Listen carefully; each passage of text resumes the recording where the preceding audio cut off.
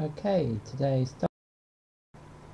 we're going to be showing how we use the robot arm to move.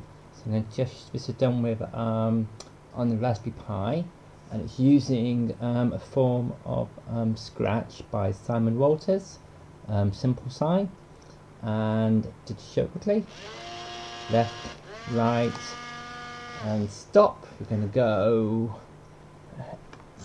up, and we're going to go back up again, and stop. We're going to use and stop. We can open up the panel and stop. I'm going to use and stop. So this is a very simple program.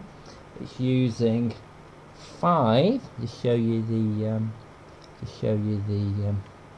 thing now. It's using, so on the Pi setup at the moment, we've got our Pi here using the Raspberry GPIO breakout board.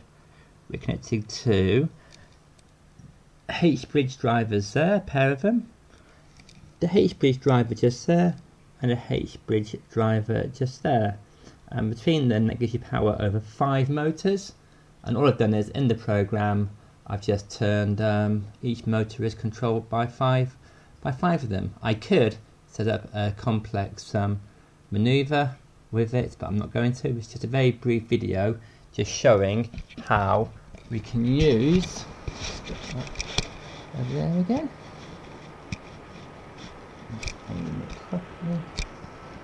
There we go. A bit better. There.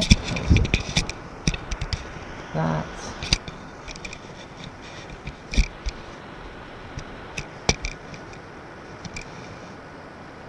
Just showing how we can use our robot arm. So back to the Pi desktop. Wrong desktop over here. So we just go left, right, stop, and we go open up, and just do, or should we do Z?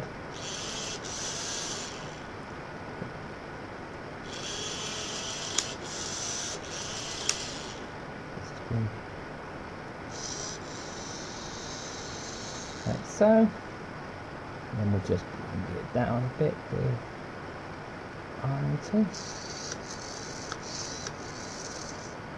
And fantastic.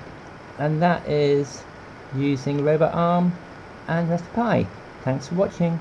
Bye.